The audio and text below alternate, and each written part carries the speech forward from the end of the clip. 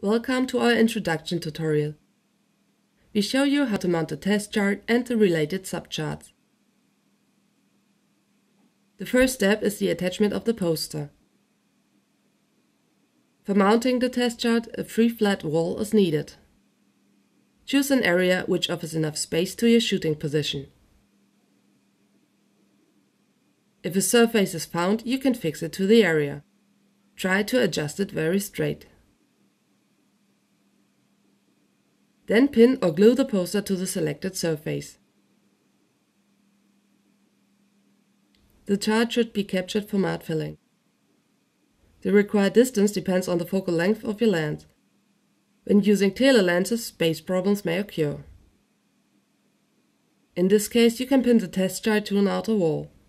For external tests, use a surface with harmonious light conditions and avoid harsh and angled sunlight. If the interior offers enough space, the walls could be too slim. In this case, mount the poster in portrait format. A door could be a suitable subsurface. Go ahead with the Siemens stars and the slanted edges. The poster contains black spaces for the positions.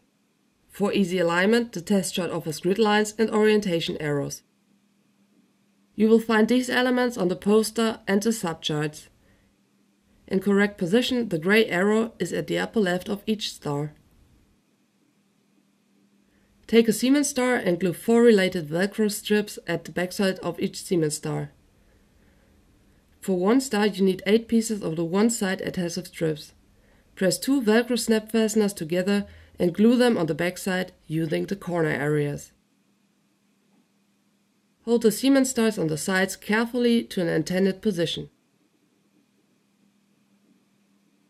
Make sure that the gray orientation arrow is at the upper left. Arrange the star as straight as possible. For easy adjustment, use the grid lines and first press the upper Velcro strips to the poster. If the positioning is correct, stick the star completely to the poster. Mount the remaining 4 Siemens stars and the slanted edges in the same way.